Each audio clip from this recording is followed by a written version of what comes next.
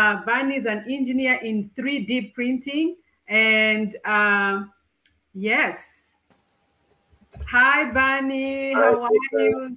I'm good. I'm good. How I'm are you? Good to so see happy you. to have you. I really do appreciate you to come. I know you're very busy and, you took time to come and spend some time here. And my viewers, are very honored to have you. So, Barney, I know we have very common experiences, me and you. We did research together, but you were doing in another, area, or I was also doing in another area. And when we were in the class in that research, we had certain commonalities because we were also much older compared to the students who were there, me and you. So we used to chat a lot and just laugh. So yeah, so you guys, Bernie is a very good friend of mine as well. So would you please introduce yourself? Yeah, thank you. Thank you very much, Kristen. It's really an honor for me to be here. Well, my name is Benny. I studied for my master's degree. I studied manufacturing systems engineering, but primarily my interest was in additive manufacturing. Uh, in my background for my bachelor is in architecture. I did a bachelor of architecture, and my associate's degree is also in architecture. I currently work as a project manager at an architecture firm, but my personal interest is primarily additive manufacturing, and specifically as it relates to buildings. And recently, we've been seeing trends in additive manufacturing in construction, and how it changes the way designers design buildings nowadays because of these new technologies in the way buildings are built. I think that's it. Wow. Thank you so much, Brandy. So, I would like to see, how did you start your STEM? If you can share with my viewers, how did it start? Is it when you were young, or is it when you're older? How did your STEM start? I think for me, it was just the curiosity that I had that the field of design couldn't satisfy. Correct. It's great to be in a design environment, be a designer, and just create beautiful things. But at the end of the day, we have to make sure that those whatever we create, it just works, functionality. And that is not to say that designers don't necessarily think about those things. We do, but I wanted a little more than that. I had an idea that a house, a building, because I was trained to design buildings. So Yes. my idea was that a building could be treated as a product, and Yes. we are currently seeing the manufacturing processes that are generally speaking meant for manufacturing of uh, uh, manufacturing of products like small parts are being used in the building industry to print Yes. buildings. So that clicked my that was just an idea that I wanted to do a master's in engineering because of its technicality, and I enjoy being in a technical environment. So, and I did look up some schools, and I found that manufacturing systems engineering seems to be what I'm interested in because it deals with the way products are made, are Yes. manufactured, and the product really it just depends on us as individuals to define what the product is. But I think that's how I started, and I really enjoyed those 2 years of graduate school. It was where I learned a lot. I feel like that the engineering school made me a better designer because now I can think holistically and bring both fields together. Yeah. Wow. So again, guys, I was in the same research with Barney. He was working on 3D printing, and so I would like him to maybe just give us a glimpse of what is 3D printing. If you may just explain in few simple terms. He's an expert in 3D printing, guys. You know, as to the extent of printing almost cells. I used to be so amazed every time he shows me, Kirsten, look at this. I'm like, okay, man.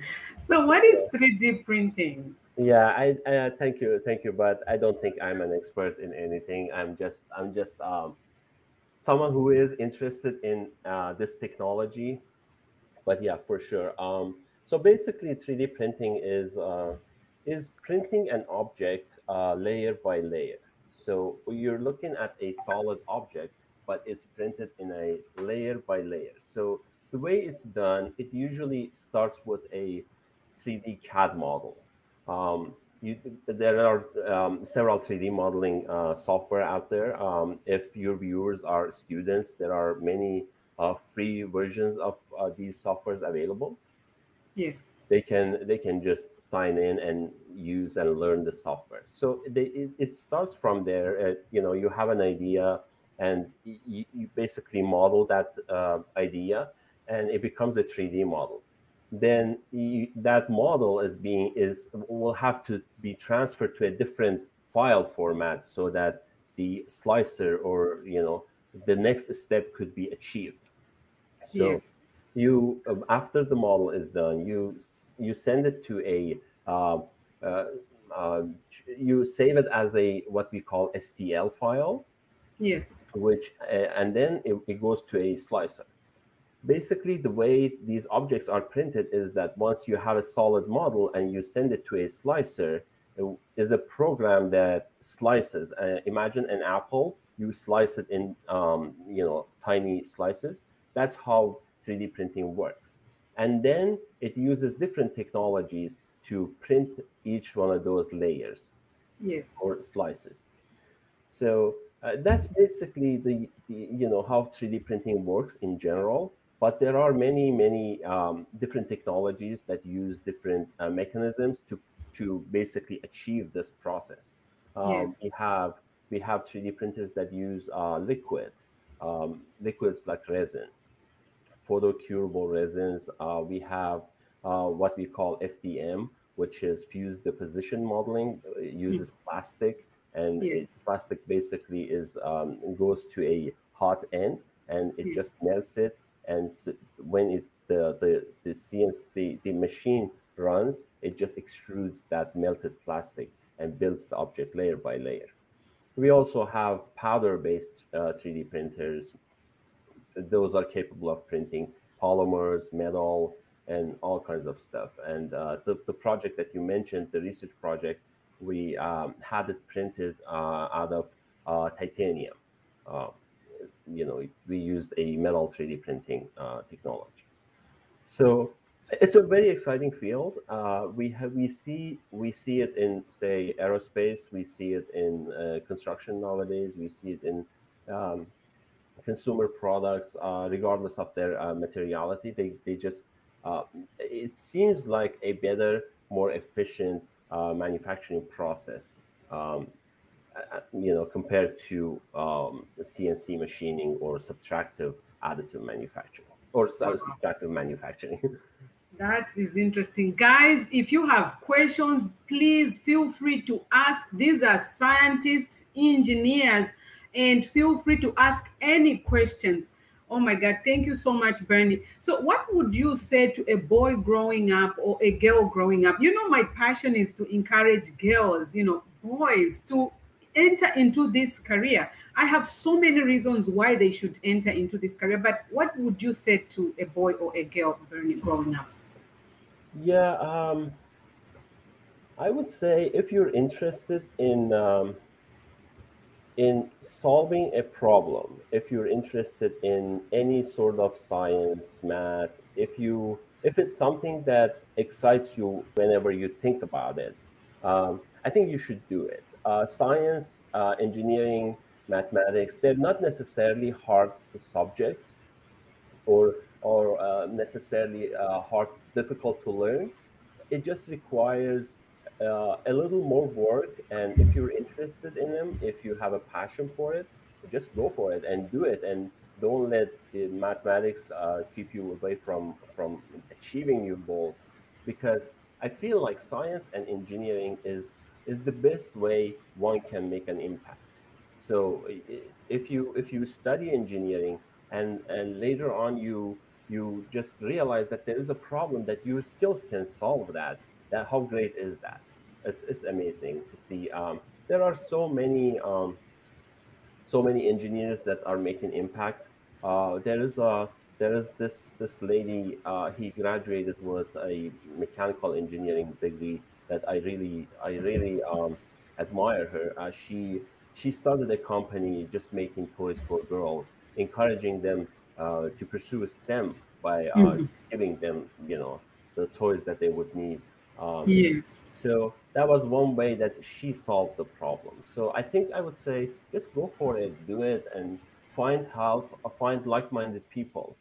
If you're in school, find counselors that can guide you through whatever you're trying to achieve, and just do it. It's not difficult. It requires a little more work on your end, but it's doable. A lot of people have done it, and it's just and it's rewarding. It's very rewarding to be an engineer, to be a It's scientist. very rewarding, It's and tell rewarding. them that it's very lucrative so Yes, they know that it's a good career. yes, yes. Wow. Thank you, Barney. Thank you so much. I really do appreciate. I know you're very busy, but please, I would love to have you again on my